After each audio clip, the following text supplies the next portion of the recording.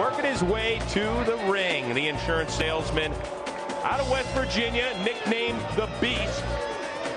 21, 11, and 1 with 18 knockouts. Chris Bird, what is going through this guy's mind right now? Nervous. Fights are won or lost walking down that aisle. So for Jeremy Bates, he's got to be nervous, but he got to be thinking, hey, it's a big crowd here, and I can upset Evander Holyfield. So we'll see what happens. Sal, you love the underdog, though, don't you? I love the underdog. I love the look. I like his friends. But I just think when Holyfield put his mind together to come back into this ring at 43, he's not going to embarrass himself. I think it's going to be a good challenge, though. Should we be looking at this guy in the first 30 seconds? I mean, will we be able to tell something, Chris, about him? Oh, yeah, most definitely. I mean, Evander Holyfield done this so many times, but at 43, he hasn't done it too much. So the first 36 is going to prove a lot, and we'll see what happens.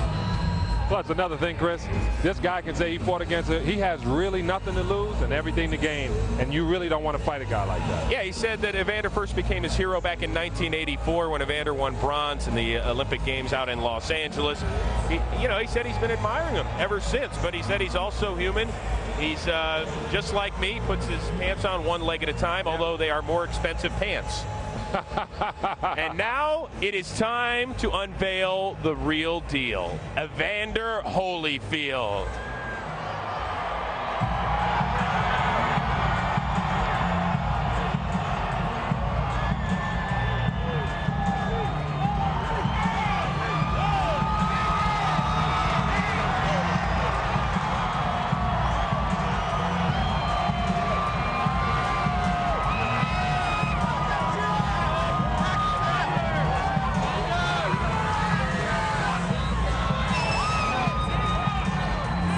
He's got that look, doesn't he?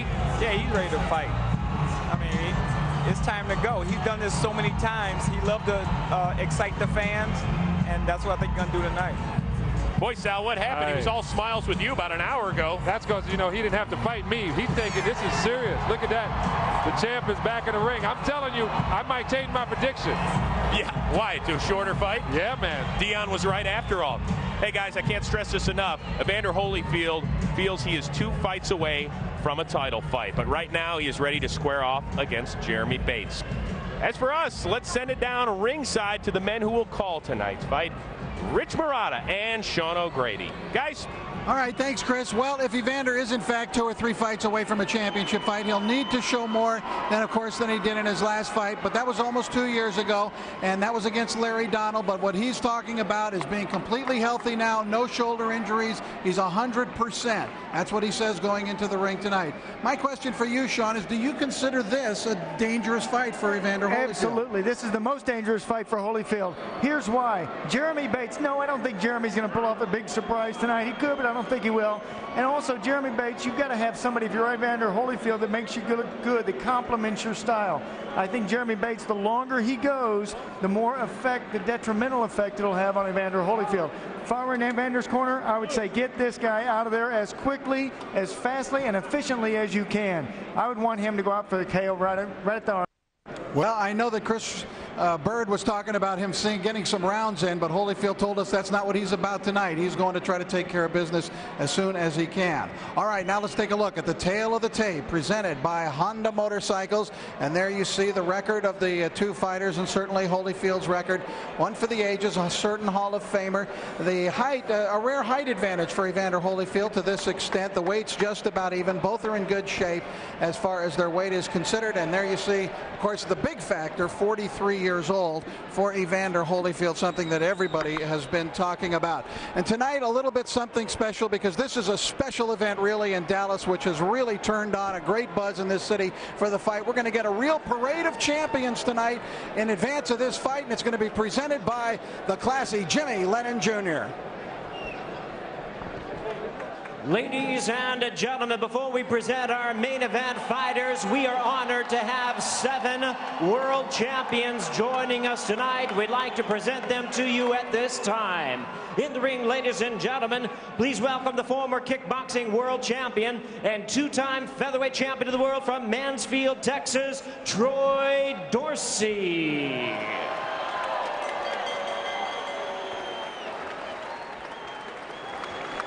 And with us here tonight, ladies and gentlemen, we have gentlemen with a career record of 35 wins, 3 losses, the 2-time world champion from Fort Worth, Texas, Paulie Ayala.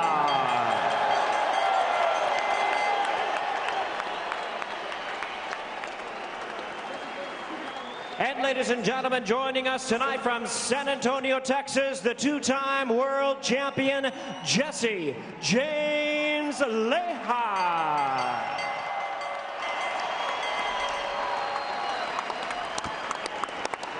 And in the ring at this time, ladies and gentlemen, we have the former welterweight world champion, the Hall of Famer, Curtis Cokes.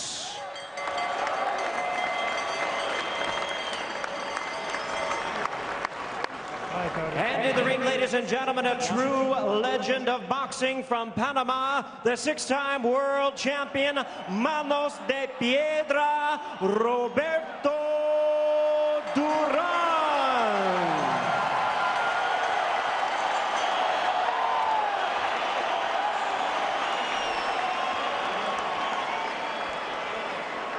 And ladies and gentlemen, part of our broadcast team at ringside tonight, please welcome the former lightweight world champion, the champ himself, Sean O'Grady. And ladies and gentlemen, working in the broadcast booth upstairs, introducing the 2-time heavyweight champion of the world, Chris Bird.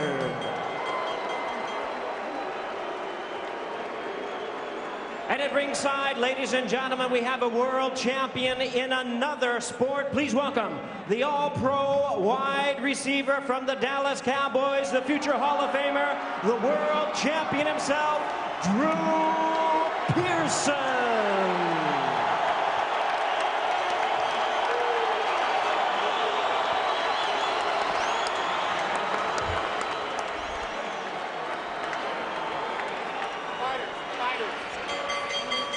Ladies and gentlemen, a very good evening to you, and we welcome you to the American Airlines Center here in Dallas, Texas, for the featured bout of the evening, brought to you by Evander Holyfield's Real Deal Events in association with the Horseshoe Casino Hotel. This bout coming away is sanctioned by the Texas Department of Licensing and Regulation, the Executive Director, William Kuntz, Deputy Director, Brian Francis. Judging at ringside for this bout, Gail Van Hoy, Don Griffin, and Neil Young. And our third man in the ring, Rafael Ramos. All right, fans, here we go with our featured bout of the evening. 10 rounds of boxing scheduled in a heavyweight special attraction. And now, ladies and gentlemen in attendance and boxing fans joining us around the world, live from Dallas, Texas, it's time for the best damn fight night period main event of the evening.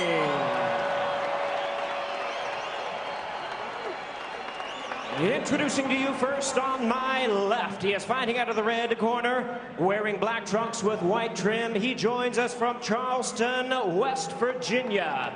He weighed in at 225.5 pounds with a record of 21 wins, 11 losses, and 1 draw. He has 18 big wins coming by way of knockout. Ladies and gentlemen, please welcome the hard-hitting Jeremy the Beast Bates.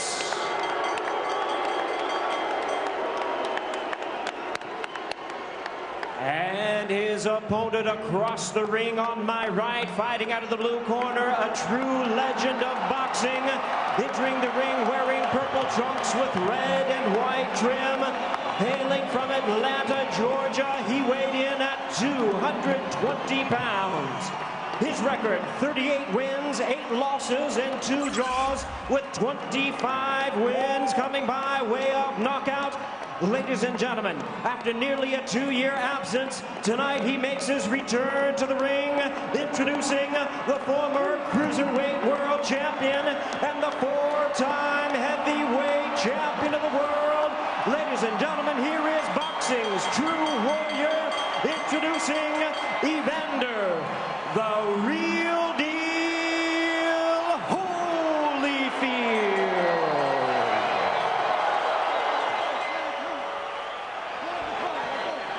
is our referee in charge, Rafael Ramos. Oh, come here. You receive the pre-fight instruction. Protect yourself and obey my command, okay? Good luck. Let's do it. All right, here we go now as we get ready for this return to the ring after 21 months. And let's see how Holyfield plays it.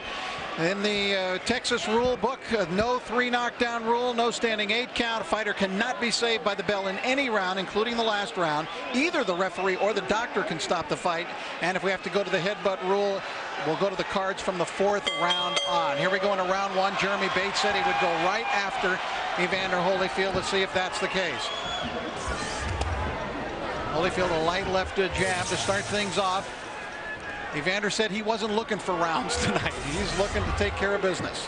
He needs to make an impression tonight, an impression on the face of Jeremy Bates. Bates is not going to run. Bates says, I only know one way to fight. I get in there and brawl. He's not afraid to get hit. He'll take 2 punches to land one of his own. You don't win fights that way. Keep in mind also that Evander has had in some of his recent fights that were losses prior to his layoff. He did have good first rounds against opponents. In fact, one of the best was in his worst defeat against James Toney. He had an outstanding first round against Toney that way, and the crowd already beginning a Holyfield chant. And listen to that. I'm telling you, as a fighter, when you hear something like that, if you're Holyfield, it spurs you. It just gives you all kinds of energy. Good right hand by Jeremy Bates. He snuck it in on Holyfield, and now Holyfield goes to the jab. Look at the bounce in his step. Holyfield says he's fighting now without injuries. In the past, he's had to go overcome these injuries. Now he doesn't have any. Bates, I'm sure, feeling some sense of nerves. He's never been in this kind of national spotlight before. Tried to sneak that right in again on Holyfield, but that one came up short. Rafael Ramos, 3rd man in the ring. Now Holyfield trying to get a rhythm, it looks like here, Sean, with a left jab. Sure is. Look at the bounce. Look at the loose punches from Holyfield. Also trying to put the combinations together. In this opening round, so many times in that fight, you want to just get your opponent used to getting hit. Put some punches on him. Work on your speed if you're Holyfield. The first thing any fighter loses with age is speed. Put him out there. Don't try to knock him out at this point. Evander moving around the ring. Looks very mobile, at least here in round 1. Bates trying to put the pressure on, but he's having trouble reaching Holyfield with jabs. But he is backing Holyfield up, as he promised he would do. Yeah, he's backing Holyfield up. And if Holyfield, when going backwards, come up with some uppercuts, make Jeremy run into them. See how Jeremy stands with his kind of in a crouch position? You got to get him out of that to hit him. I got it. Rafael Ramos says, no. None of this holding, none of this tying up, none of this wrestling. Holyfield back to the jab once again. It seemed like earlier when he started to jab, he started to build a rhythm off of that, unloaded a combination, and here you see it come right again. That seems to be the key for Evander to get started. Good left hook from Evander. Oh, strong right hand by Holyfield. First real hard punch of the fight. And Bates comes in and has to hang on a bit. He felt that one. He rocks back a little bit on his legs. I'm watching those legs, and they're a little bit wobbly right now. Within the last 10 seconds of the round, and Holyfield trying to pour it on. Bates is going to need to punch back. He's not punching back. Ramos is looking at him, and the bell sounds. He did not stop the fight. I thought Rafael Ramos was going to jump in and stop the fight any moment. I believe he was thinking about it. But this fight goes on. The bell really saved Jeremy Bates. Holyfield on the attack. What a great crescendo, too. You got this. It's looking good. Looking good. There it is. Toward the end of the round, the final seconds of that first round, look at this combinations. Look how fast his punches are. Holyfield says, I'm back, my shoulders are healed, and I've got not only power, I've got speed. He's showing both of them there, the final seconds of that first round.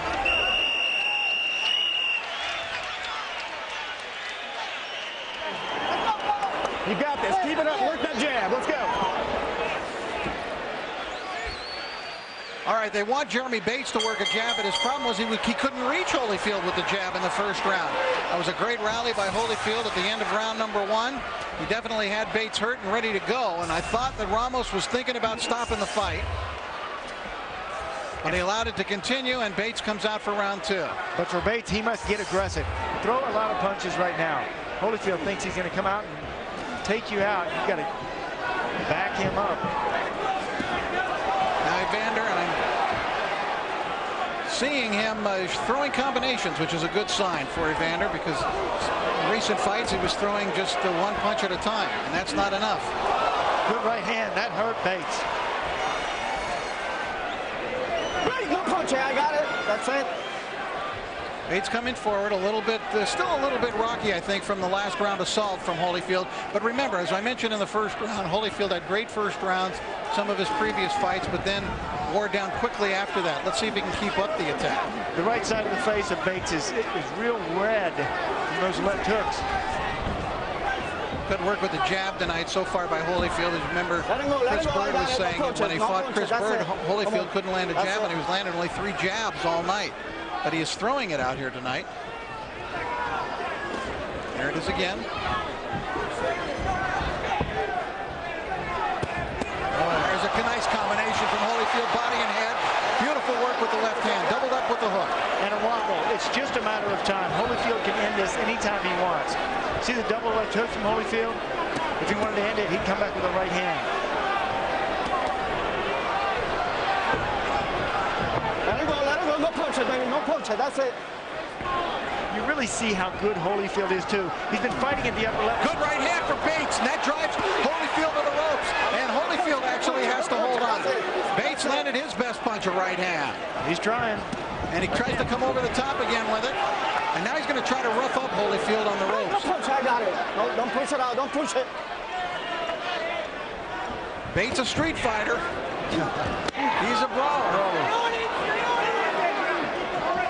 You hold him, baby. I got it. No punch it. No punch it. That's it. But he's in there with a guy that's been manhandled or tried to be manhandled in the past and knows how to handle it. Holyfield step back, left hook, and hurt him again. I got it. Come on. Bates is hurt once again. Bates' legs betraying him a little. Nice right hand. Good combination from Holyfield. Another good combination. Each one a 3-punch combination. Now Evander trying to unload as we near the end of the round. Can Bates survive the round? 15 seconds to go. Holyfield pouring it on. Ramos is watching it closely. Bates better throw something back. He does not, and the referee stops the fight. It's all over. Evander Holyfield has returned to the ring with a 2-round knockout of Jeremy Bates. And believe me, he threw a lot of punches in 2 rounds. That's it. Well, Evander accomplished a lot. He got his punches going. He wanted to make sure that his shoulders did well after the surgery. He wanted to make sure that he had the speed of a younger Holyfield. He wanted to make sure he still had the power of a Holyfield of the past. So he did accomplish a lot tonight. Of course, he had an opponent in front of him who was not a mover, a guy who came to him, which is more adaptable for Holyfield to fight than a fighter like Chris Bird or Larry Donald, one who was moving away. And in this case, Holyfield had a man who was there to be hit, and he hit him. And Evander unloaded. Evander threw a lot of punches. Against Larry Donald, he hardly threw punches. In fact, he spent 12 rounds doing almost nothing. But in this round, in 2 rounds, we're not going to say anything, past what it was. I mean, he definitely fired away, and he threw a lot of shots at Bates, and he was very accurate tonight. There's that right hand by Bates that landed. One strong right, and as you see, Holyfield felt it and dropped him, and he went back to the ropes. But then the finish, Sean. And then it was Holyfield, and he had Bates in a shell. He just wore him down, and Bates just had enough. Rafael Ramos said that's all. But again, another look at it. Look at the combinations from Holyfield. The uppercut working well. The right cross working well. He's still firing on his punches. Still pretty sharp. He's 43 years old. Look at him. He looks pretty good. Pretty strong still. And he's in there with Jeremy Bates. But this is a testing fight, a probing fight, just to see where he stands and to put him back into the picture. Rafael Ramos says that's all. Well, it's one that he wanted to be able to assess himself at the end of the fight, and so it'll be interesting to see what he has to say tonight, and I'm sure we'll all be assessing, as the fans around the nation will be assessing Evander Holyfield's performance this evening, and I'm sure those in the heavyweight division will be assessing Evander Holyfield's performance this evening as well. So Evander returns on a winning note. He's got his first victory in more than 3 years as he takes out Jeremy Bates in 2.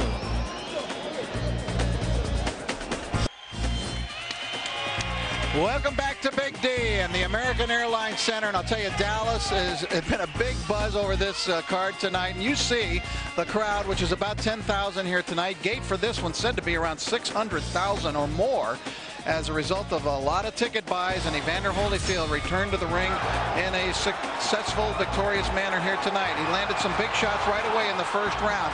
Evander showing the ability to put punches together once again, which is something he hasn't done in recent fights.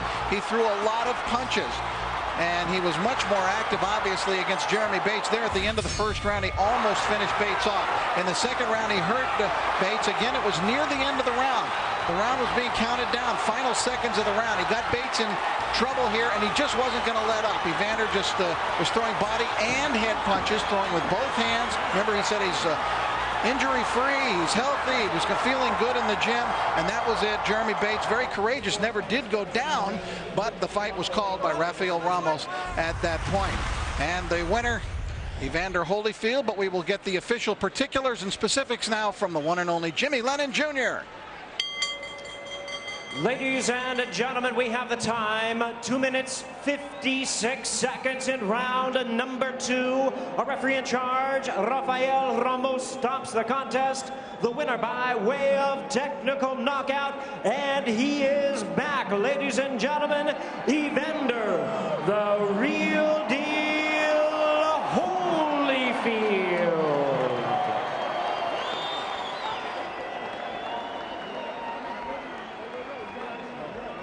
Evander Holyfield running his record now to 39-8-2, and he picks up the 26th knockout of his career. Now let's go up into the ring with Sean O'Grady with the victorious Evander Holyfield. Sean?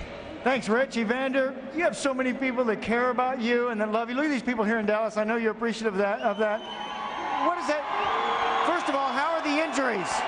Well, you know, I overcame the injuries and stuff, and I'm so glad to get an opportunity to get back in the ring and show the people that, you know, I wasn't boxing bad because I was old. It was just because of the injuries I had. Yeah, the real deal is back. How did you feel tonight, aside from the injuries? Sharp, crisp, how did you feel? Well, I felt better. I was able to do the things that I ain't been able to do in about 5 years. I was able to slip punches. I was able to use my foot speed. I was able to go in and out. But when I had the injury, I wasn't able to do that, so I was a standing target. It's a different Evander Holyfield. This young man, Jeremy Bates, he hit you with a good shot there in that second round, I believe. Did he hurt you? Well, no, I didn't get hurt. I saw the shot, and it got, you know, it got in, you know, and I was glad that I was able to handle it. Well, help me to assess your performance tonight. We're going to take a look at some of the action, and just kind of, if you will, just tell me what you were thinking, what you were seeing. Well, you know, right here, I didn't really have my feet under me, and I actually wanted to hit him with a crisp shot, but I realized if I don't stay on him, he was going to recover, and it was going to just make it a little bit more harder. He was going to come back. I know as a fighter, you are always learning, trying to improve. Anything you see tonight that you need to work on? I know you only have 2 rounds, but well, of course, you know that, like that position there. If I was able to put my feet under me and throw a little bit more crisp shot and use my leg, you know, it wouldn't have took that many shots. Evander, where do you go from here?